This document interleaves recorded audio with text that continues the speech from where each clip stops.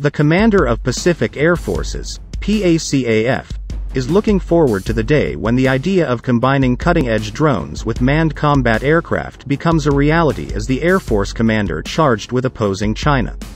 Leaders like General Kenneth Wilsbach are already considering how to use the highly classified program known as Collaborative Combat Aircraft, despite the Air Force's pledge to withhold too much information about it. Wilsbach told reporters on Monday at the 2022 Air and Space Forces Association conference, "I would say it's in the very beginning stages because, in all truth, we're just starting to see the initial actual technology start to reach the field." Wilsbach used the MQ-28 Ghost Bat drone from Boeing as an illustration, which was first created for the Air Power Teaming System program of the Royal Australian Air Force. Wilsbach stated that they're in the middle of working out how these could be employed. Therefore, as we move forward, there are a number of questions about combat platforms that need to be addressed. He questioned, "What do we want it to do? Which do you prefer? That it be a shooter or a sensor? Do you want it to serve as a decoy or a relay platform?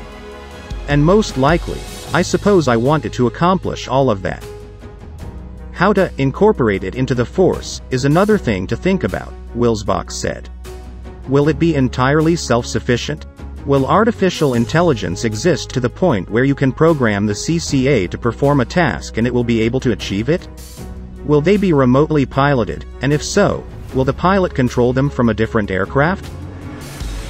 Wilsbach brought up the hypothetical question of whether the CCA would be paired with the E-7 Wedgetail airborne early warning and control aircraft or with fighter aircraft, as he has previously been outspoken about the necessity to dramatically increase the Air Force's unmanned capabilities. How much of that will be handled by autonomous operations? How do you control the aircraft?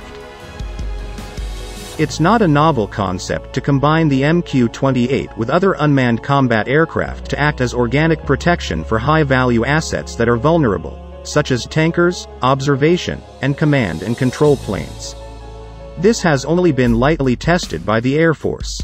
For example, General Atomics has proposed a dedicated protector aircraft concept, and Ghost Bat has previously been mentioned as fulfilling such a role.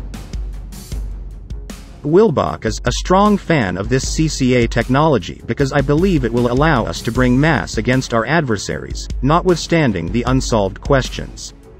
It will be challenging to deal with that. When you enter a combat zone, there are a lot of targets to choose from. It might be difficult to decide which ones should be your top priority and which ones you can put on the back burner for a while. It's a challenging atmosphere to work in. We will thus present that to our opponents. We'll benefit from it. China is also aggressively developing capabilities similar to this. The Air Force is exploring for ways to prevent China from hitting American targets on the ground, even though the CCA could give China an edge by providing it too many targets to hit in the air. It is for this reason that we have a plan to counteract this, and make it extremely difficult for them to target that we have concerns about their capacity to fire bullets and missiles, he said. And wide dispersion is what we're referring to. We have been attempting to establish bases in a variety of locations where we have not previously operated or in recent years. With plans to build new ramps, storage areas, and other facilities at existing airfields, we will soon have a sizable amount of funds available.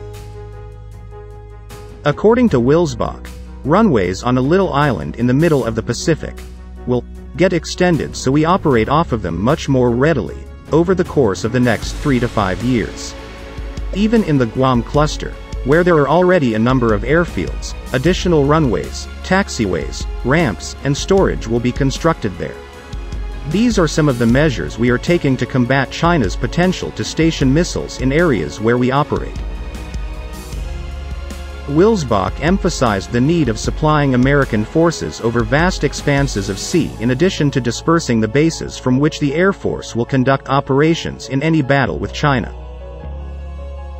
The man claimed that, "Our enemies will try to prevent us from getting fuel, water, food, parts, and the people who will fix our aircraft to the places where they need to be.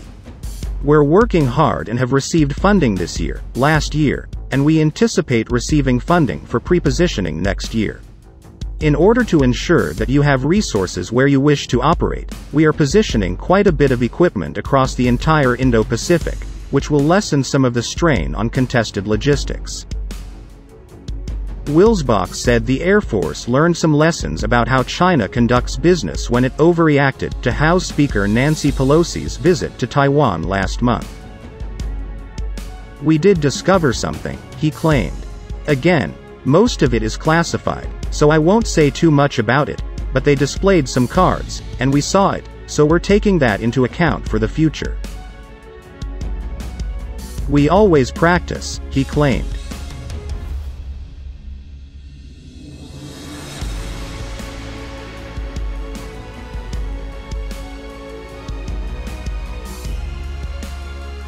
Hope you guys love the video.